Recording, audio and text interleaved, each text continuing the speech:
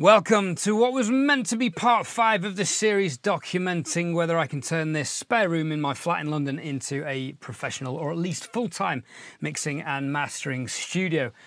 The plan in this video was to document how testing whether a subwoofer would help fill in my null or not. Now, I stumbled on some problems. Firstly, I managed to delete all the information that I recorded for that video and all the measurements that I took, but I can summarize it in a nutshell.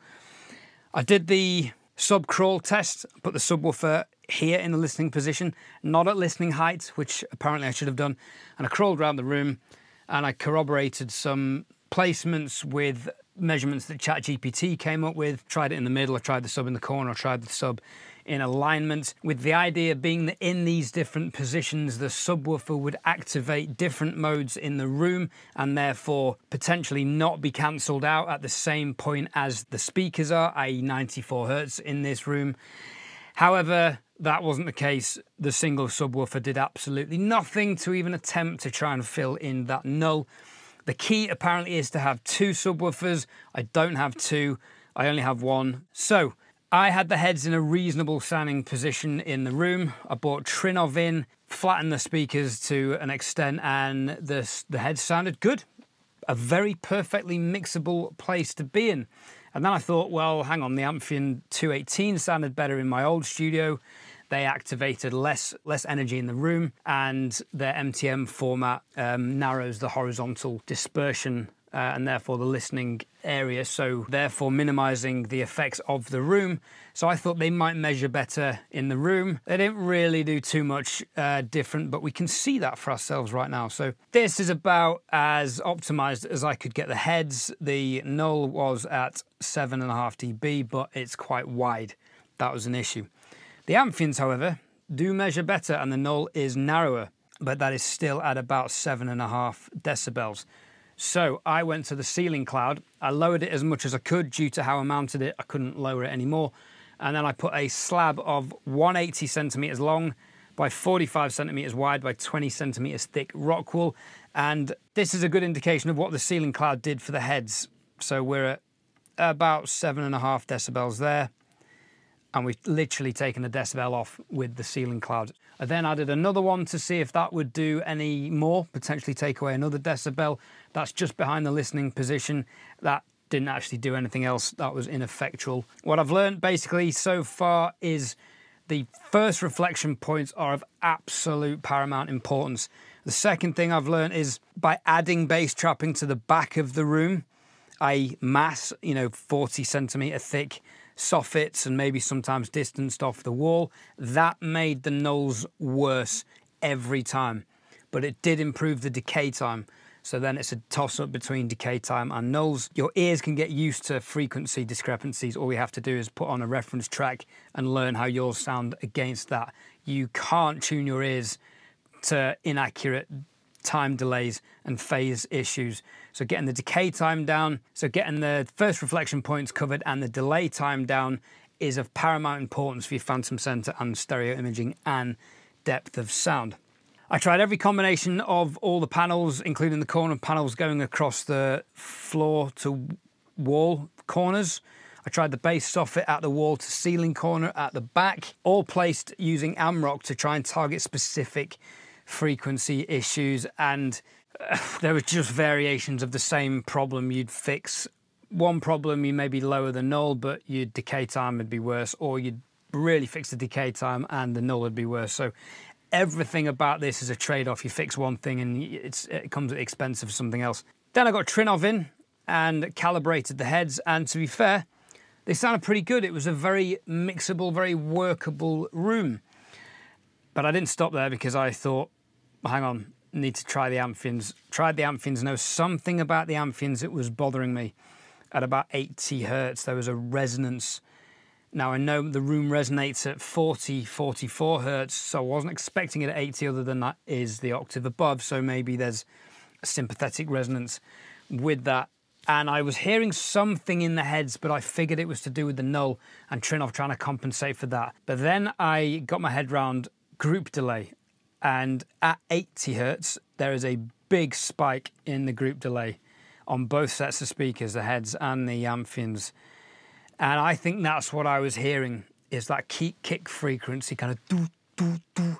There was a sustained element to the transients, and it was smearing, masking stuff, so I didn't like that. Now, this group delay reading is the time at which those frequencies are taking back to settle down to 0. I was hearing this at 80, and I'm definitely hearing it at 40 as well, but I just figured that was a whole room resonating, but it's all intertwines into the same issue.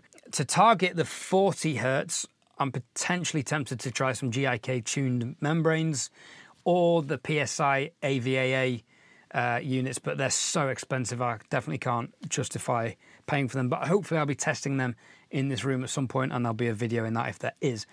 The idea of targeting 40 is that then hopefully we can mitigate the octave at 80 above that. The other thing I came across was, again, feeling like the heads sounded good and the Amphions were slightly lacking something in the low end. I started looking into distortion figures. The distortion on the Amphions is reasonably flat, give or take a few peaks, etc. And you can just about see some third harmonics creeping up here at about 90 hertz. Put the heads on, and obviously there's a lot of second and third order harmonics creeping up. Now, I'm not so worried about the big ones at 40, but the ones at 60 and 90, they're prime kick and bass frequency distortions. The problem with that is what I had in my old studio with the PSIs that were front ported was they sounded rich and full in the studio, but when I took the mixers outside, they weren't translating, because what I was hearing in the analog domain wasn't actually in the digital domain of the mix in the computer.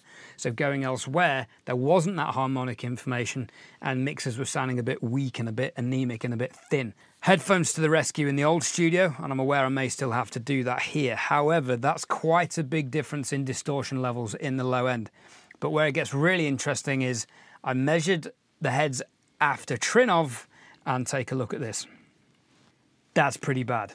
So Trinnov is making the speakers sound flat and they sound quite punchy.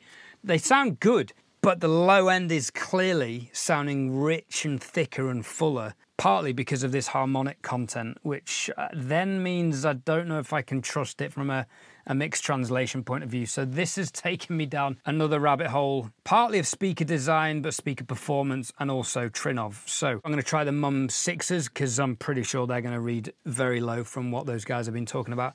And I may also be trying the Dutch & Dutch 8Cs, because apparently they can help fill in this null, and they work in a way that they don't induce all this distortion that Trinnov is clearly inducing. So there'll be a video on that as and when I'm ready to do that. Will I be buying the 8Cs? £12,000 a pair. Again, it's unlikely. This was meant to be a quick and cheap exercise. But as I've rabbit-holed all these different nuances, expanded my knowledge base on room acoustics and speaker design and all the stuff we're looking into today, I have to leave no stone unturned. This has been time-consuming. And it's got to get to a point where I've just got to get back and get mixing. I actually have projects building up now, which is amazing. So I can just go back to headphones, because that's what I did in the old room, and I was getting some of the best results of my life, mixing low end on headphones and checking on the speakers. No, I will never be a purely headphone mixer, because coming as a musician and a drummer and a live sound engineer, I'm so used to haptics and energy and the vibe that speakers give you. I have to be able to mix on those as well. And if I'm being honest, I think if you want mixers to translate to speakers elsewhere, you have to check your mixers on speakers.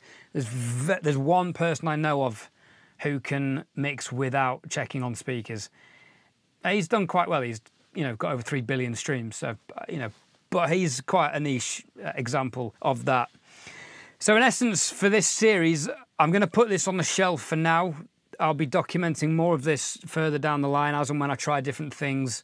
There will be a final video where I talk about the budget, where I talk about the exact final treatment, whatever's in the room. Might be the PSI Arvas, might be the Dutch & Dutch 8Cs, or it might just be, do you know what, sod it, I'm happy with everything as it is. I just need to pay attention to the distortion in the low end and mix the low end on headphones. but there will be a studio tour giving you all that information at some point. If you have any questions, leave them in the comments below. Thank you to everyone who's been reaching out on Instagram.